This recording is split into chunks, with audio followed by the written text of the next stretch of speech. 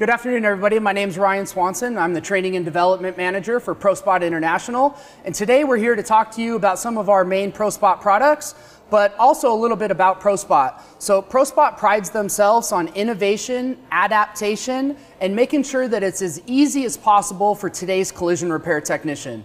Today's evolving industry is changing. It's getting harder and harder for technicians to understand the equipment.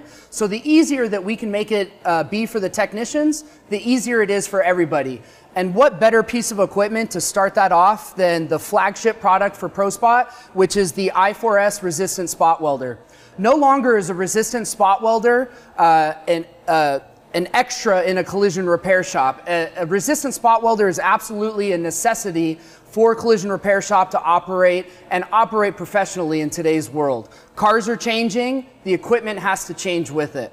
So with that, with the i4S having full auto mode capability, being able to give you instant feedback right on the welder, being able to tell you if you got a good weld or bad weld, being able to log all those different welds so that you can prove what you did on the car is all what we've come up with in the i4S, which makes it perfect for any shop situation. So we have Kurt over here. Kurt, you're out there in the field quite often. What are some of the main challenges you hear from these shop owners or managers that are out there running these facilities? Usually it's technician turnover. Technician turnover. And the training that required to get the technicians up to date and just up to speed with their equipment that they currently have in the shop. Yep, and I'm glad that you said that, Kurt. That is absolutely perfect. So with what he just said, technician turnover, that's no secret in today's collision repair industry. Unfortunately, technician turnover happens, and it happens often. With that, there's different welding manufacturers, there's different equipment manufacturers that the technician might be using their equipment in the facility. So with technician turnover, when you have a new technician show up at your facility and he maybe used a different brand welder before, the i4S makes it really easy for that technician to be able to stand in and understand what he's doing on the welder. So when you talk about a technician needing the training and needing to understand what he's doing, not every technician is going to have the availability to go walk up to his neighbor and say, hey, how do I use this? I know I use one kind of like it, but, yeah, guys are busy. I've never seen this, right? Guys they're busy. They don't want to give up their time to train a new technician. So this features of the i4S really help with that. Yeah, so I'll have you guys come over and let's take a look at the screen here. And we're going to show you some of the main things that we do here on the i4S that helps with all those things that we just talked about. And I want to keep in mind that the things that we're about to show you is unique to ProSpot International, and it's something that our engineers have worked very, very hard on to make sure that it's as easy as possible for the technician, which is what ProSpot's all about. So when we take a look at the i4S Resistance Spot Welding screen, there's a couple key things that you can see here. There's a button that says Training, and there's also a button that says Help. So if you're a technician, you've never used a ProSpot welder or the i4S in general, and I come over here and I click on the training video, I have a video library button. So let's say I don't know how to change an arm, or I don't know how to use the welder. So I can go anything from how to navigate the i4S on the touch screen. You also have speakers that come directly from the welder, or you can hook up headphones in a loud shop type setting. Something as simple as changing arms on the welder, if the technician's not sure how to change the arm because it's different than the last one that he used, you can click on the training video and easily watch a video and train yourself how to change the arm on the welder. So there's no more guesswork, there's no more waiting for your sales rep to answer the phone or come out and train your new technician. The technician can literally watch a group of videos, and within 10 or 15 minutes, he can understand how to use this welder completely. ProSpot International and our engineers worked even harder and went one step further. So we talk about the i4S being an auto mode welder. An auto mode welder means no matter what the thickness of the material is, no matter what kind of metal it is, or what is in between the materials, the i4S will automatically calculate that, basically do a really large math problem in a really quick amount of time, and it will produce the correct welding current, squeeze pressure, and welding time that is needed for that specific stack up. But once again, let's talk about a technician that's new to the i4S and has never worked with one before. If he comes over and he clicks on the auto mode feature and he does not know how to use it, we have a question mark on each screen. So when you click on the question mark on each screen, you'll notice that as I scroll through, it's only telling me about the things that are on the auto mode screen. It's not going to tell me about other parts of the welder. It keeps it very specific so the technician doesn't get lost. So after a few minutes of reading through the question marks, the technician should be able to understand how to calibrate and complete an auto weld with the i4S. And then if we move into the manual weld screen, if the technician has only used an auto mode welder or is not sure how to use the manual mode, you can see once again there's a question mark, and this one is going to be specific to the manual mode welding. It is not going to go over how to calibrate or how to complete an auto weld because we're not in that screen. So once again, it makes it really easy for the technician to be able to come over to the welder and refresh or completely train himself on how to use the equipment without any guesswork.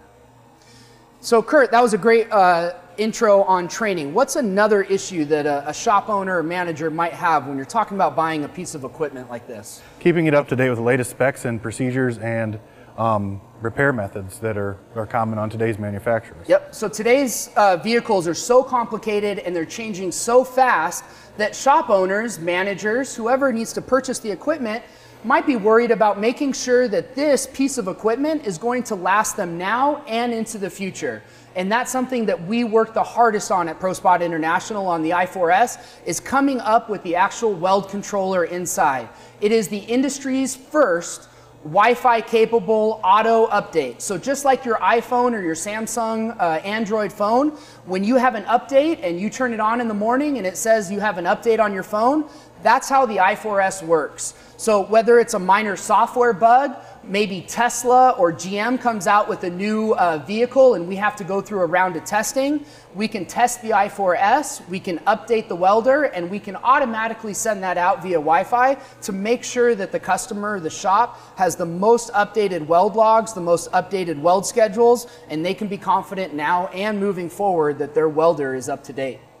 So it makes it a really big, really great for them. I mean, really, they don't have to worry about it. Basically future-proof. Future-proof. Future-proof is a great way to put it. Future-proof. You get the updates, new models come out, new stack-ups come out, our welding engineers go to work, and we come up with the new weld schedules, the new auto mode values, and we plug that right into your computer, come in the shop in the morning and update it, and you're good to go. The other thing that will help too is when you have OEMs that come out and they require a certain welder, OEMs in the future are going to not only require a certain welder, but they're also going to require a certain software revision. So when we go through testing with a company like GM, they might actually ask for the software version that we have to provide to them. So when you come out and have your shop checked out to make sure that you have the equipment that you need, they actually will look at the software update and make sure that your software is current. Current software can mean the difference between getting your sign off or not being up to date and not getting that OEM approval. So we talked about the ease of use, the fact that technician turnover really isn't an issue on this. What about actually welding with the machine? One other thing I find that's just great about this is it's an automatic welder. So therefore, we don't have to get in and type in any information into the machine. We set it, calibrate it, and we're ready to go. We can change thicknesses, types of metal, like Ryan said, but also every attachment on this welder is usable in auto mode, whereas other companies it is not. That was a perfect lead in. I like what you just said there, Kurt. So I'm going to slide in front here. We're going to loosen this guy off. And we want to point out ProSpot's new C2X Adapter. This is one of the most popular adapters for technicians in the collision repair industry. This is great for wheelhouses. This is great for bedsides. This is great for windshield openings. It's great for like aprons on Chevy trucks and Cadillacs where they have a flat apron. So with that being said, we are the very first, the collision industry's first patented C2X arm that can be used in auto mode. In years past and with other manufacturers, their C2X arm is not capable of reaching the force needed between the tips. With that, they have to actually use the welder in manual mode. Many companies like GM nowadays, they want you to use auto mode for everything that you possibly can. So if you're not able to use your arm in auto mode, it really puts you in a bind. Yeah. So we're really proud here at ProSpot, the industry's first patented auto mode capable C2X adapter, and it also has the quick release on there. So every other C2X adapter in the industry, you actually have to unscrew the electrode. If we can come over here, I can kind of point that out to you. But the electrode on here actually has to come off of the arm in order to get this on. But with ProSpot, we went to work, our engineers were able to come up with a great system that we're actually able to just slide this arm on without it doing anything special or removing any parts. So real quickly, I can show that to you guys. We can just remove the water lines. You're just gonna loosen the handle. The arm comes off as easy as that. You don't need any dielectric grease or lithium grease or anything like that. Just make sure that the handle is loose. The little coupler slides on and the handle slides in between the adapter. Click the water lines in and you are ready to go with your new C2X adapter and can use it in auto mode. So that's a great feature that the i4S has for sure. And changing the arm back is easy as just removing the water lines and loosening the handle to go back. And that really goes back to what you said about training a new technician. Any kind of user error that was possible with this machine or with other machines, that is taken away in the auto mode. Being able to use this in auto is huge. It's pretty much game changing because this is a great arm to get into different locations on a vehicle and a repair that you can't get to with these. So that's just a great feature. Yep. I'm glad that they came up with that, and it's been really good. I've heard nothing but great things about it. Another thing that we definitely want to point out too as well is being able to have the bonus feature of having the single-sided, or what we would like to call at ProSpot, the dent pulling application side. So you have your double-sided for your resistance spot welding, but in the collision world, we also have a lot of steel that we either have to weld a rear body stud on, so like a VW that might not come with the actual tail light stud for a rear body panel. This can go ahead and do that. You just change out the attachment and you can weld those different studs on there. You can use it for dent pulling applications, like with the slide hammer, the body man's favorite tool that I'm holding here in my hand. There's also attachments that we can put on here to weld keys and washers to make those pulls on different types of damage on the vehicle itself. So the dent pulling application, definitely a nice little add-on that you get here. Definitely a couple $1,000 option, you know, that just comes right on the i4S, you know, right with it. So definitely helps out the shop there, being able to do more than just the resistance welding on that side. All right, I've walked over to the other side of the machine now so that we can get a tight look on the screen and the gun. We're gonna pan back and forth so that we can actually do a couple welds and show you what the auto mode looks like on the i4S and show you how easy it is to actually use. So I have Kurt over here. He's actually gonna pull the trigger so that you guys can see the weld as it happens. Okay. On the screen, you guys can see that currently it says 1.4 millimeters. So it looks like the last weld that we did, the panel stack up was 1.4. But we're gonna start at the calibrate, so we'll have Kurt hit the calibrate button. You'll see it gives you directions on the screen to press that top button to reverse the tips. So he's gonna reverse the tips and then make a weld without metal. You'll hear a light beep, and then you guys will notice that the screen now says 0. So once the screen says 0 and we have the green check marks next to the calibrate and the material thickness, we know that the machine's calibrated and ready to weld. So we're gonna pan over to the gun now. And I have a nice little 3-layer stack up here that I've done a couple welds on. This is actually a high-strength GM material. So we're gonna show you what a weld looks like. And like I said, I'll have Kurt pull the trigger here. But we're gonna start on a single layer. And you guys can see it was a nice short beep. You get the weld feedback that pops up on the screen. And then you can actually see the material thickness that it measured it at 1.5 millimeters.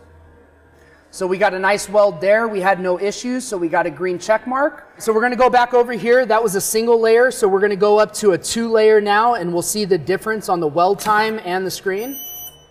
So you can see, maybe you noticed, maybe you didn't, but the weld time was actually a little bit longer. And then we go over and we look at the screen. You can see that it went from a 1.4 to a 2.9, so almost doubled in thickness. All right, and then we'll come back over to the gun. We'll do a 3-layer weld and show you the difference. So we're just going up the ladder here. So you can see that one was noticeably longer. We look at the screen, we now have a 4.3 measurement for all 3 of them stacked on top of each other, and we got a good weld on each one.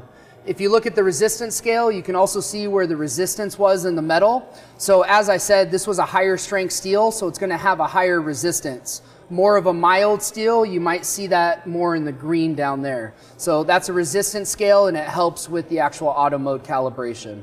So really, welding in auto mode with the i4S is as easy as that. No matter what your materials are, no matter what your stack up is, the i4S will do the calculation. It will come up with the correct welding current, the welding time and pressure, and do it all for you to ensure that you get a perfect weld every time.